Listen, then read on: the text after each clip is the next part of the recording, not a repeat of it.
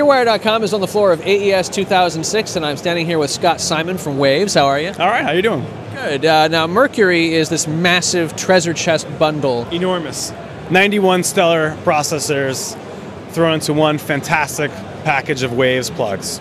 And there are 3 new vintage plugs that you're rolling out for this as well. What are those? That's right. We've got the new VEQ3 up top here, which is a 3-band EQ based off classic 60s and 70s hardware EQ, as well as the V-Comp. It's a compressor based off of a analog console, giving you that nice, gritty, fantastic, punchy analog sound that's very indicative of the 60s and 70s rock music.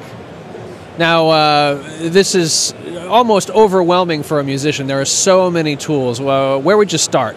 Well, there's always a tool for every type of process out there. You've got things like linear phase EQ, which is also part of the Mercury Bundle, great for surgical precision type processing for mastering.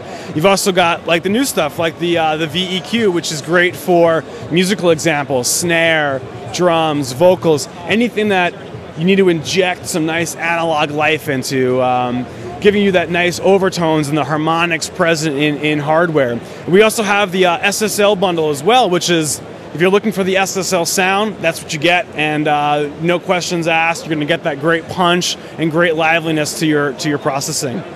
Now, how intuitive is all of this? I want to be able to turn on the machine, plug the guitar into the USB port, and just start rolling, or start treating tracks that I've already laid down. How easy is this stuff to use? Well, even if you're a newcomer to the scene, one of the great things about Waves is that we offer presets for every single plugin out there. So it's really easy to pop up in the load menu and load up a guitar compressor and be good to go from there and start tweaking on your own.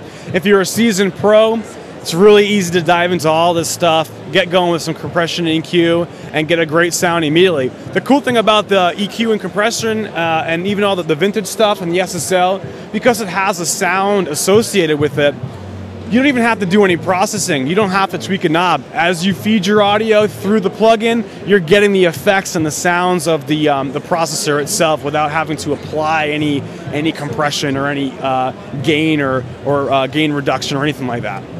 Any advice for a first-time user for the bundle? Yeah, one of the things I'd recommend is try out the 7-day demo. The entire Waves catalog is available online for use. You can try it out, no clicks or pops. You can bounce with it. Start loading up presets and start from there. They're all designed by our engineers. As far as SSL goes, we had Chris Lord-Alge work with us, really well-known SSL producer, works with SSL, and he's got all of his presets available, and it's a really good place to start. So give me some famous names associated with successful use of the Waves products. Oh, almost everything you hear out there, be it on film or music, radio, is processed with some sort of Waves plugin. List is way too long to go on. Any names that come top of the mind?